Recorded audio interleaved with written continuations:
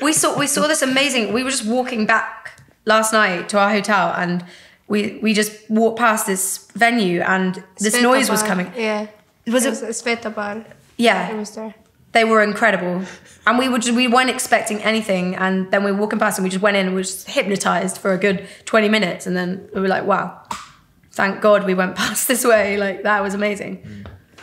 Well, we're gonna go explore tonight and see what we can find. Was the girl Respectfulchild, yeah. Yeah, we saw them last night, and that was, they're from Canada too, but we had never heard of them because Canada's so big. That was kind of a nice discovery of the festival for me, where they were just kind of looping this violin. It was really, the whole crowd was like, you could hear a pin drop, and that was like a new experience that I liked. I absolutely loved an artist called Respectfulchild. She's Canadian, and we saw her at the Canadian Music Night last night. She was incredible. Just like looping a violin and creating this incredible sound.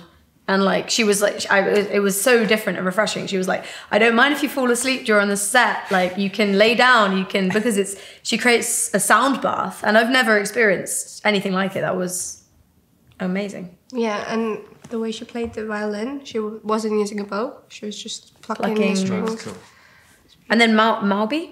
Melby, yeah, they were great. They were amazing. And we'd not heard of them. And then we just rocked up to this venue, didn't know where we were, what we were doing. And then this band blew us away, a Swedish band called Melby. Yeah, so good.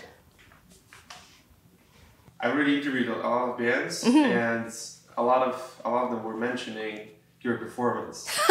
To be honest, yeah. Really? Because a lot of people said that it's kind of a one-of-a-kind thing. That's what I hope to create every time I perform, like kind of like a very special moment for me and for the audience to like enter into that moment with me. It's sometimes I feel like my attention can just like be all over the place, but when I'm playing, that's the moment when I'm just like focused on very one thing, and that's all I'm thinking about, and I'm just living not like in the past or present, but like just like right in like a singular moment that's moving through like each sound and stuff like that. So that's really cool that people felt that too, and that it could come across to them.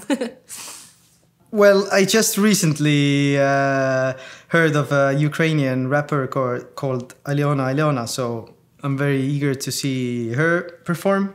And also there is a really nice new folk duo in Estonia called duo Root, or like square in Estonian. And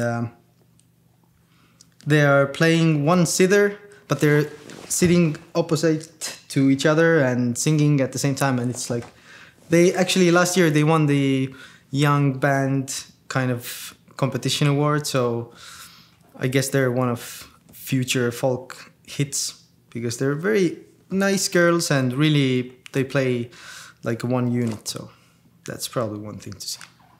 I was like, well, I'm excited to see Hello Delaware because they're my best friends. And that was a fun thing too, actually, like just the like coming over from Canada, and Canada's a huge country, you know, it's huge, and to be friends with the majority of everybody there, and like then the band I didn't know, I met them, and I think we're friends now. I don't know, you can ask port cities if they think I'm nice. But anyways, okay. I was in this space last night for Wildest from the UK, and they were really awesome.